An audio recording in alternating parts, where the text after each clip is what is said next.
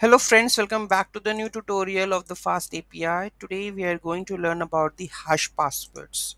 So basically whenever we are registering any of the account or so there is a password. So better way is that we have always hash the password and save that into a database for the security. So for that reason we are going to learn how to hash the passwords using the Fast API.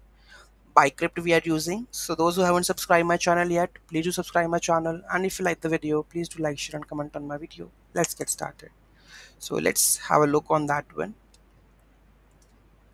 Okay, let's copy and paste this.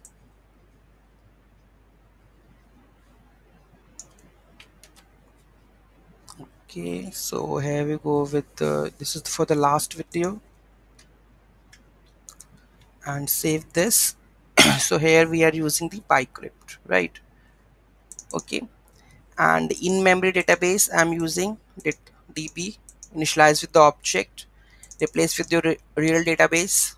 Okay, so here user registration we require username and the password. Okay, db hash password we require string. Okay, Bcrypt gen so here we are hash the password, whatever password we are going to send them. Okay, after this we have a registration. So here we will check that the user data dot username in db, if it is not, if it is there, that means username already exists. And what we are going to is user data dot password we get and store that in the user data dot username hash password. Okay, then the user register successfully, right? Then because we have already stored the hash password, right, now we are have the login model which require username and the password. So how we are going to log in? So here we will check that the user is in the db object or not. Then the if it is not, then user not found. Then hash password db.userdata.username, because here you can see that in the hash password it is there, right?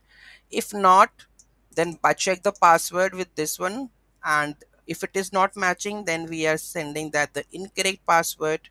If it is matched, then we will return that the login successfully. Okay, let's have a look on that.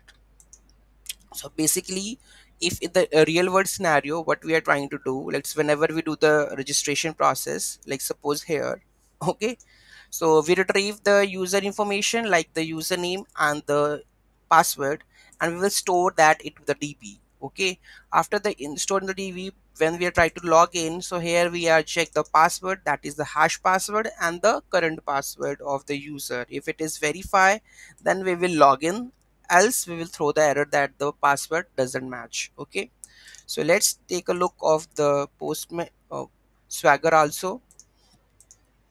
So here we go with this one, reload this.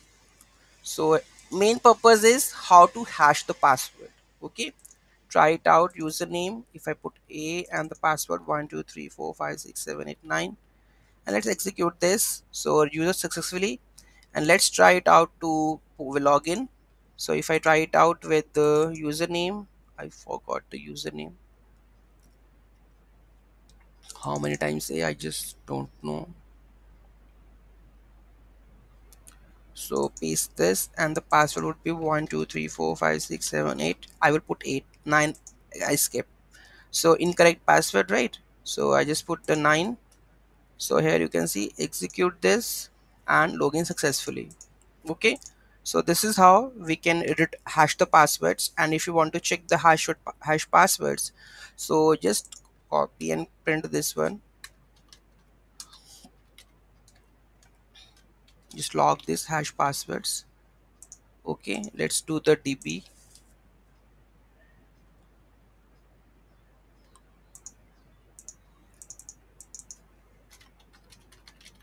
Okay, let's try to execute this, and here we go with the hash passwords, right?